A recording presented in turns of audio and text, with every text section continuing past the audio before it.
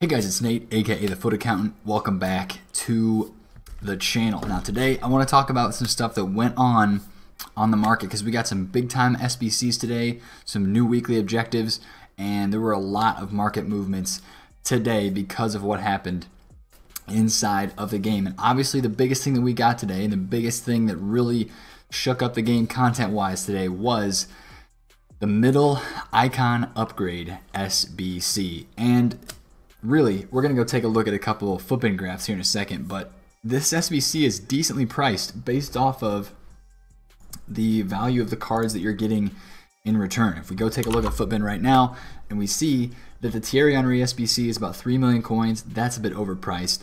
The Robin SBC is 900k, which I think is overpriced. And then they dropped the mid icon upgrade, which is 343,000 coins.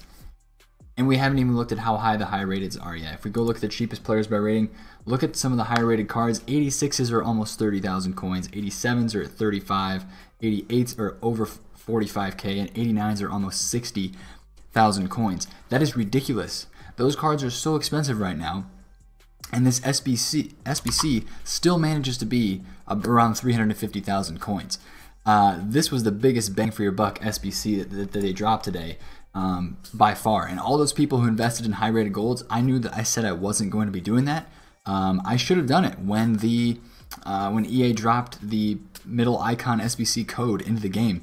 But again, the whole promo had been very lackluster SBC value. I mean, a lot of the stuff you were paying a lot of coins for to get those cards, and that didn't change today except for this SBC. So this is really why the market took off today. You saw some panic selling because of this SBC. A lot of high rated golds were down. If you look at my transfer list, I didn't have a ton of time to look at stuff and to buy stuff today, but I bought a few high rated golds. I kind of focused on stuff that was out of packs with the Bales and the Pogbas.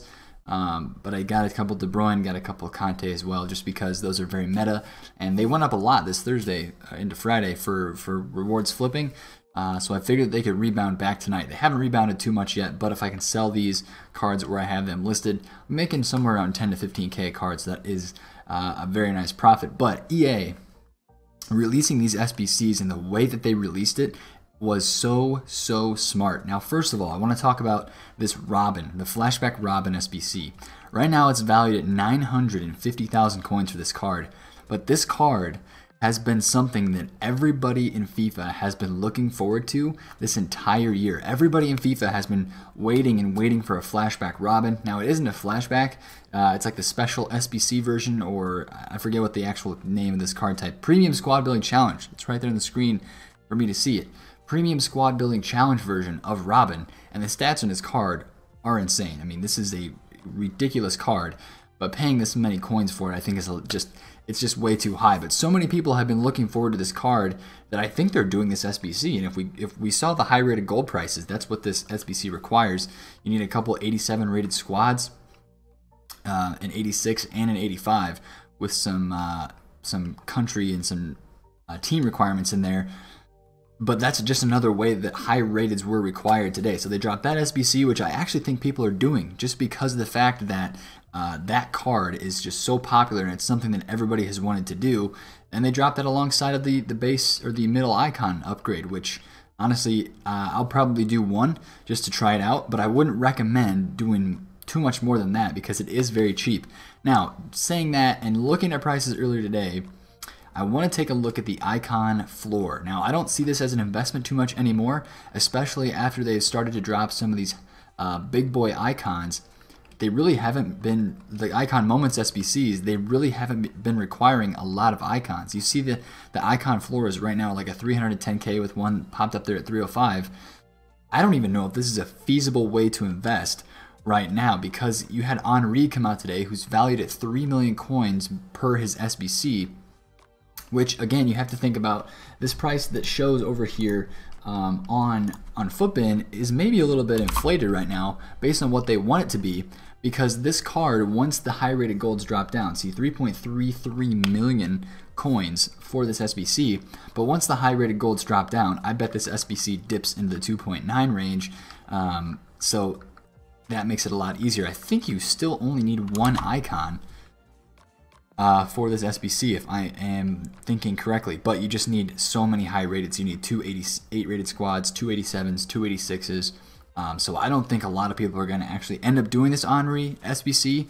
And it honestly doesn't make me want to invest in in icons, in like a base, in the baby icons, the lowest, those cards we just looked at 300K. I don't think I want to invest in those, because I don't even know if they could go up. The only reason they would go up is if I saw SBCs requiring 2 or 3 icons. But it looks like right now that EA is just requiring more and more high rated squads and more informs instead of adding in more icons as the requirement. So this is how they get you, and this is why EA is so smart about this. They get you because you think, okay, I can go drop 350 to 400,000 coins ish on this baby or this middle icon upgrade SBC.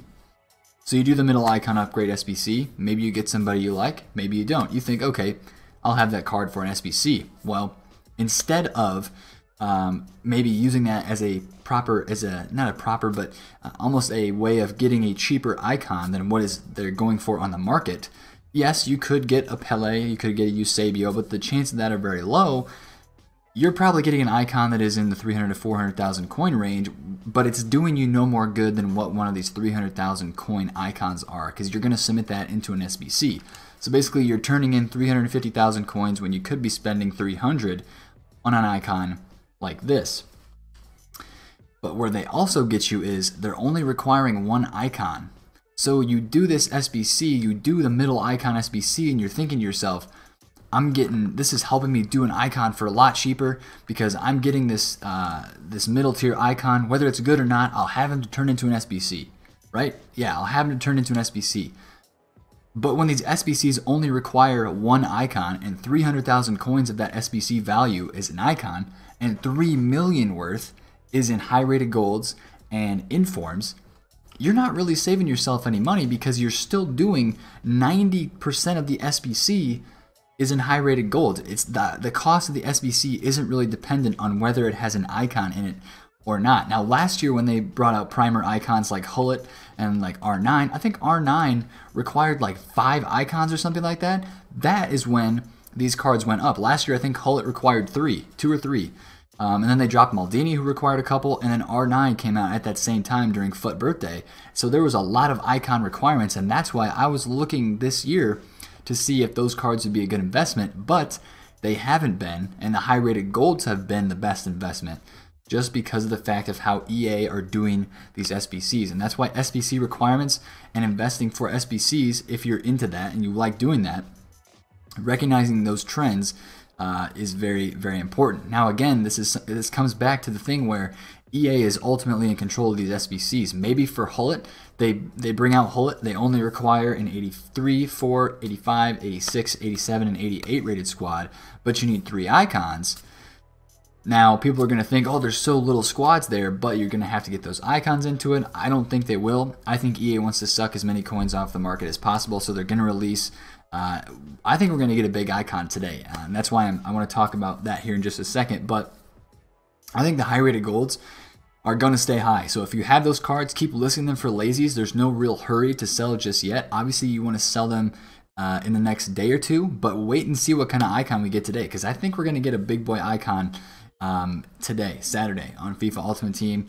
I think it's going to be a big boy. So just have your coins ready for that. I think a lot of people suck their coins into SBCs today, but I think people are also still prepared and ready to go if an R10, an R9, Eusebio, a Cruyff, or a Hullet would come out today onto the market. So again, if you want to do this middle icon upgrade SBC, I don't think it's that terrible to do it just once. And I would just say do it just once, twice at the most. If you're somebody who has well over 1 million coins and you want to test your luck and you're okay with getting somebody bad, that's what you really have to kind of think about. You're probably not going to get one of those good cards. If you're really okay with getting somebody that's just bang average, then go for it, take a shot at it. I'm going to take a shot at it because I have a lot of coins right now. I'm feeling pretty good. I'm making a decent amount of coins, even though my trading hasn't been the best. I feel like this market in the next week or so looks like it's going to go up. So I can afford to spend 300K. I'll be able to make that here in the next week or so. with the market heading up out of this promo. So watch that for sure. And then also tomorrow, if we get a big time icon SBC, watch the panic sell, especially later in the day into the evening as the weekend league selling begins to happen. I mean, we're going to be looking at special cards. We're going to be looking at these FUT birthday cards as investments as well. We really saw the Carnival cards kind of take off this week.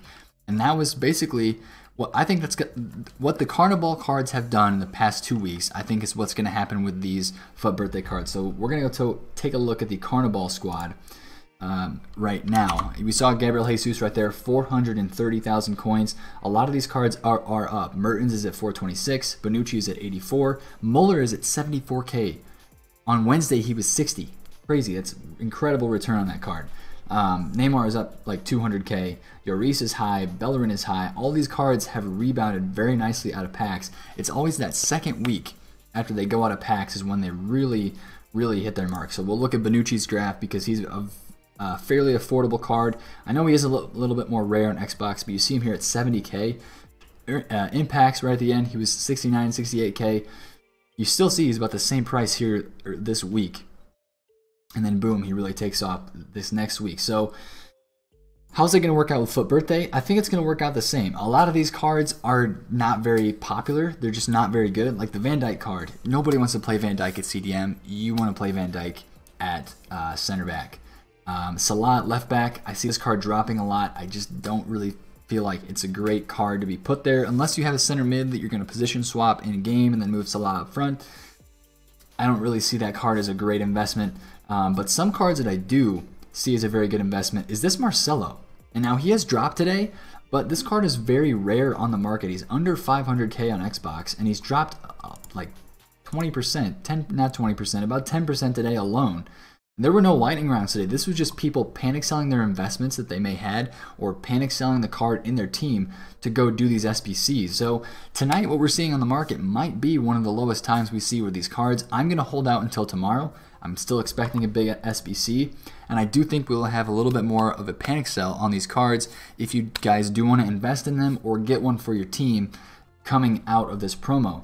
Now I want to take a look at a few cards that I think could rebound the best. And wow, as I look at these cards, some of these prices are ridiculous. Pavard, I think, is still kind of high right now. If you see that card at 80,000 coins, that's a big time buy. A French right back. Lala has been the best French right back this entire year. Pavard kind of gives him some competition. Witsel at 119K, I think is very cheap. This Walker card is going to rise back up in the hype because we have Alexander-Arnold, who you can play over Walker. You get a nice link there. People will try that card. This Monier card is interesting to me. He's got great stats. I don't know how he plays in game. I want to kind of get some information on that. If you've used any of these cards that have really stood out to you, let me know down below because I like to hear about how cards perform in game. Promes is very good, and he's a very cheap and affordable option on the right wing in the in La Liga, and he's very popular. 5-star skills, links to Ben Yedder. That's nice. Martial is very good as well. I find that card to be one that I think will rise out of packs. And then basically all these guys up here in the starting 11 I think will rise at least somewhat out of packs. Like Mbappe I don't think will rise too much, maybe a little bit just because he's rare. Coutinho is down a lot. This Griezmann card I think will. I want this card for my team. I honestly want the Bale and the Griezmann for my team because they would fit perfectly in there. Now I am not going to spend a lot of money on this Bale card. I would love to pack him, of course, but who wouldn't? I would love to pack him untradeable, but he's sitting right now at 1.9 million coins. This would be a card that if I really wanted to get him in my team, wait until team this season. He will drop as a lot of other cards with incredible stats like he has will be coming onto the game. But if you want to get invested on any of these FUT birthday cards, keep a watch on the panic this weekend. There's going to be some opportunities for flipping. Again, I really like the UCL live cards as well. We'll head back to FUTBin to check this out for the end of the video. I really like these UCL live cards. You can tell today this was a massive massive panic sell right after 1900 hours. Boom, we get down here. So about an hour and a half after the 6 p.m. drop, we're down here to 124 points and it rebounds back to 130. A lot of these cards have been on a roller coaster ride today. So keep your watch on these cards because some of them have games coming up here in the next actually like week and a half.